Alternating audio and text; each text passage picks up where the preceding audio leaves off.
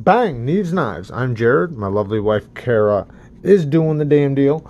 And today we are talking about top 10 knives with swagger.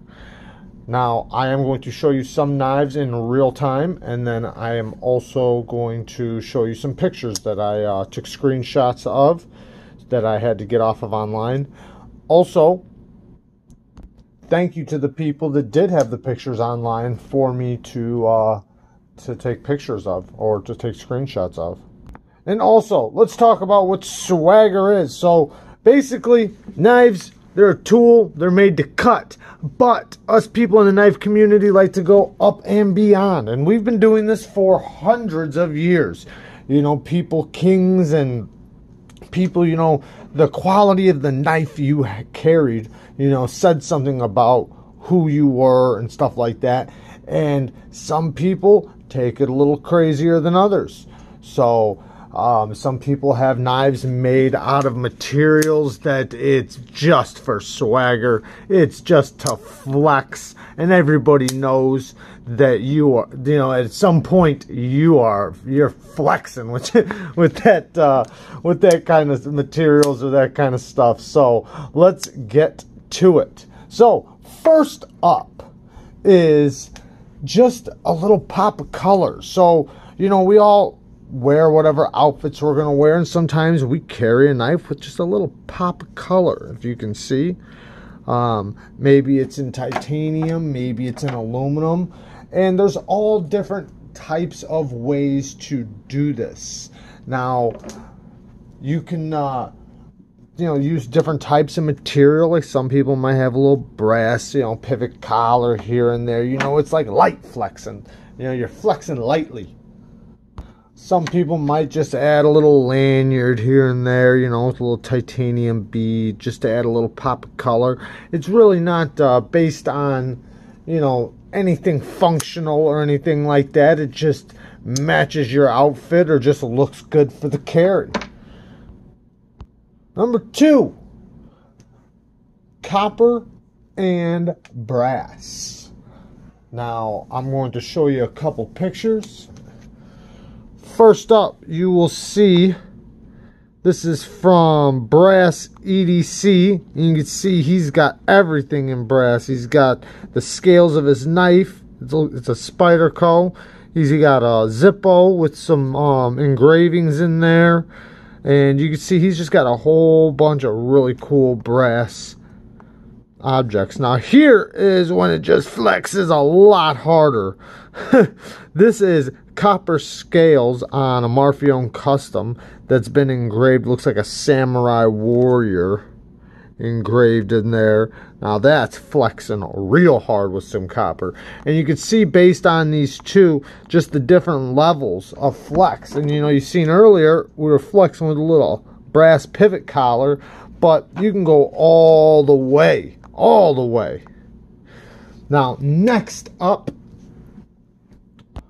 we're going to talk about just some carbon fiber. I mean, carbon fiber, there's so many different ways to get it and to flex with it and use it. It's beautiful material. Some people have carbon fiber inset in titanium or something like that, and it looks really, really cool. But what my favorite is this. The cross cut. Let's zoom in here. Cross-cut carbon fiber, where it's basically the side cuts. It's the side right here. Let me focus. Zoom in a little bit. It's the side cut right there, and it's on the face. So it's this side is on the face, and it looks really cool. I love that.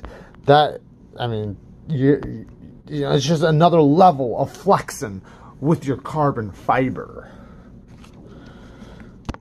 Also, you can get colored carbon fiber, and that's just another way of flexing too. So carbon fiber comes in all different colors. You can get it in blues, reds, purples, and it just looks really cool. And it's just another way to, you know, to have some swag on your knife, to flex just a little bit harder. Next up, we're going to talk about some micarta. Now, there's all different kinds of micarta and all different colors and different styles. Like here we got some brown micarta, we got some red, we got some denim micarta that actually feels like blue jeans, and we got some like this. We got a little green over here, and just flexing with the micarta. But another type that, or not another type, another cut is one that I'm hoping to get my hands on one of these days. Cross cut micarta, where it's the same thing like the carbon fiber we were just talking about, where it's the sides of the face. That's what they're doing right here, and that is just beautiful. I love like the strings, and that's just the side right here as the face. Very, very cool. And then you can even step it up a little. Oh wait, that's like a close-up of it. Very, very cool, and it looks so sweet. Here it is in two different slabs. So this is what it would look like before it's cut and put on the knife. And then here's a whole bunch of slippies in different kinds of micarta. Very beautiful. Now, the handle materials are made out of all different kinds of materials, and that's the point. Do we really need it made out of that stuff? No, we do it to flex. We do it to have swag in our knives because, you know, we've been doing this for thousands of years, you know, so why not make one out of some damn pencils? Oh my god, that's ridiculous. Look at that. That's a whole bunch of damn colored pencils made into a knife handle. Talk about some swagger. Now, let's step it up to the next one, which would be number... Okay, let's go to number 5, which is just some good old-fashioned raw titanium with some milling. So some milled titanium. Now you're flexing with this because it's such a strong, light material that is just that much better than steel. And there's so many different ways to get it done. Ooh, looks like I got a couple scuffs on my knife. You see all the milling, and it just looks really cool. Now, there's all different ways to get it done. Like you can have it just flat, or get that dang old milling in there. Some nice mill lines, get some texture. Or you can put some of these together and get your milled titanium with your carbon fiber inlay with your little pop of color.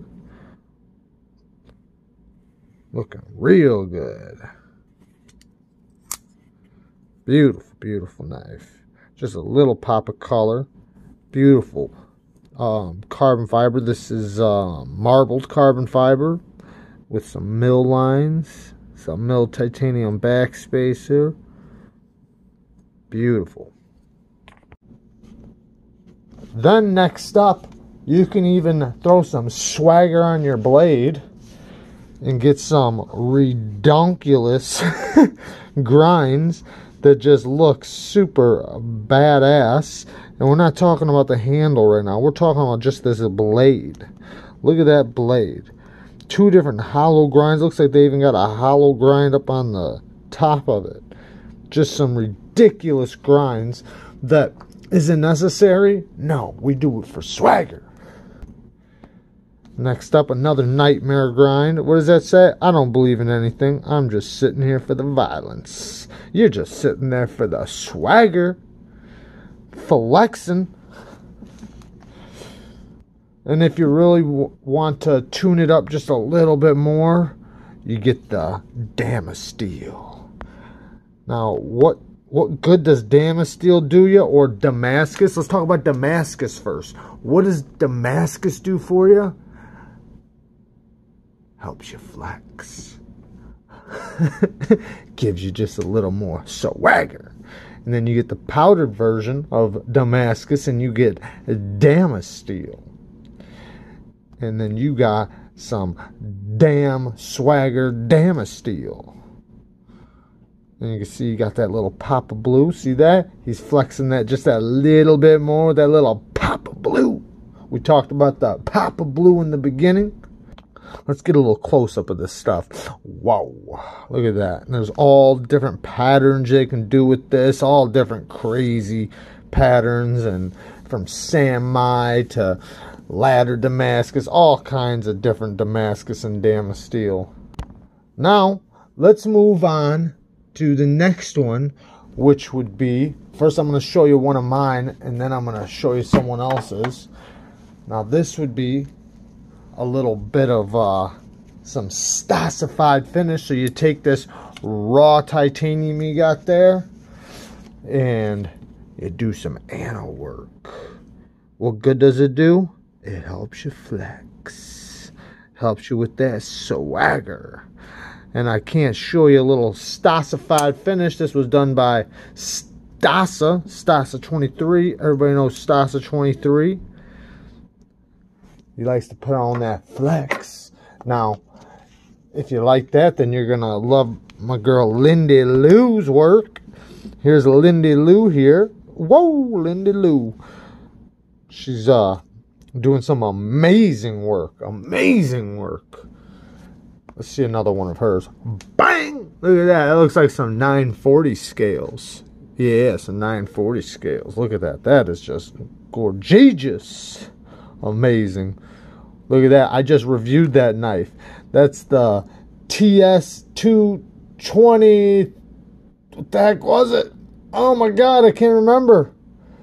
The 220. It's not the 220. I don't. It's one of the 220s, I think. Yeah, it's one of the 220s. Either way, we're not talking about the knife. We're talking about Lindy Lou's finish here. Look at that. Oh my god.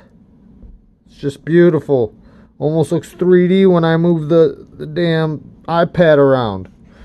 Very good, Lindy Lou. Beautiful work. Beautiful work. The hell knife was that? Sounded stupid. Now, if you want to turn it up just a little bit more and flex just a little bit harder, you go to the Mokatai. Look at that. Mokatai.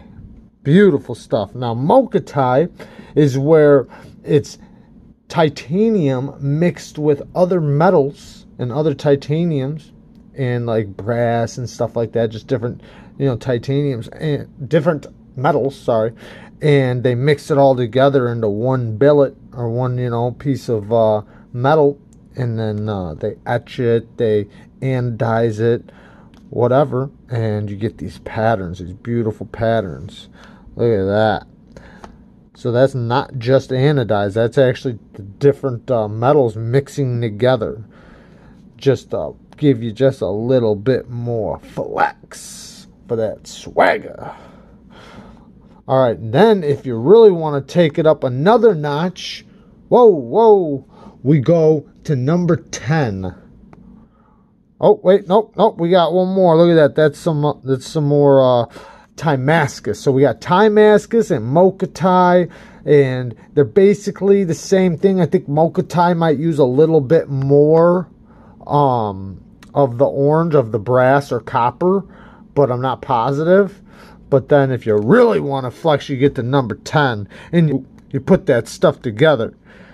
And you add the Damasteel with the Damasteel bolsters with some Damascus handles, scales, whatever you want to call it, with a Damascus pivot collar.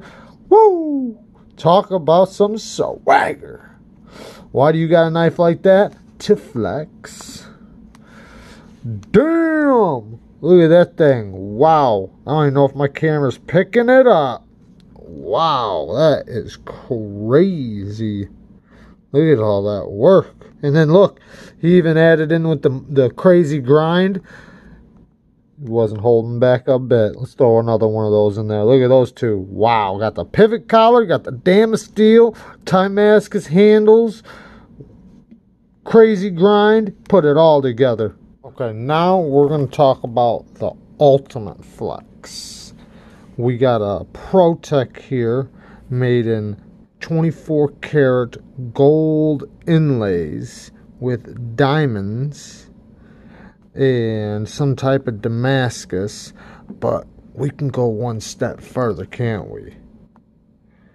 Solid gold and diamonds. Whoa, messing everything up. Solid gold and diamonds. Look at that. Woo! Over 50 diamonds are in this knife. That's crazy. Can you imagine how heavy this would be? Now, let's see another one. Bow! Look at all that. We got, looks like gold, mochatai, diamonds, sapphires. I think those are sapphires. That is insane. You're talking about a crazy expensive knife. Holy cow. That's insane. That is absolutely insane. Looks like they got some black diamonds or something up there. Yeah, and look at that. The diamonds go up the blade. Wow. Looks like you got a hollow grind on this side, and then a hollow grind on this side, and then diamonds going up the blade. What? You can't get no more swagger than this. Holy cow. This is a damn art piece. It's jewelry. It's jewelry. That's what it is. Alright guys, there you guys go. Top 10 swagger knives. Flexing with your swagger. Peace.